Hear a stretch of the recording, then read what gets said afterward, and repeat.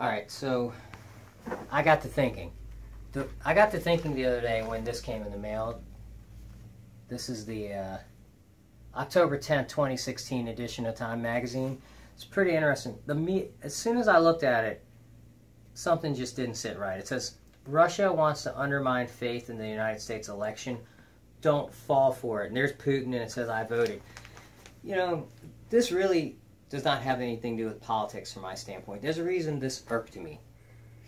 And it is because I got to thinking, media is full of such garbage in our country that it incenses me. Now, one of the reasons I got on this kick of thinking, if media is so full of garbage, should we listen to it? And the reason, I immediately opened Time magazine up, and it just was amazing to see the centerfold. I'm supposed to trust Time magazine. The centerfold ad is for Copenhangen tobacco. So the first question I say is, do you trust this pathetic rag? Okay? So if you do, you got to trust their centerfold, that's good for you. Or you got to say, they are a bunch of idiots for putting this on as journalism. This is an op-ed piece, fine.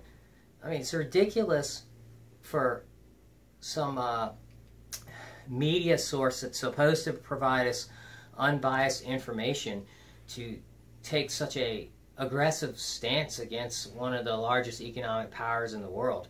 You know, I really don't care if you like Putin or don't like him.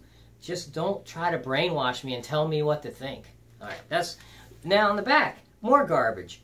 Centrum Silver, upgraded with more vitamin D3. These guys, you know, they wouldn't know how to fight their way out of a paper bag.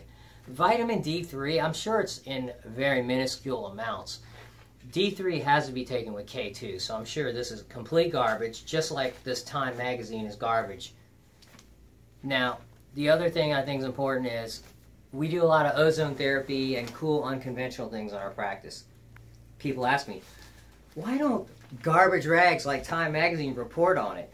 Time magazine and these garbage publications only report on the things that are approved by mainstream sources.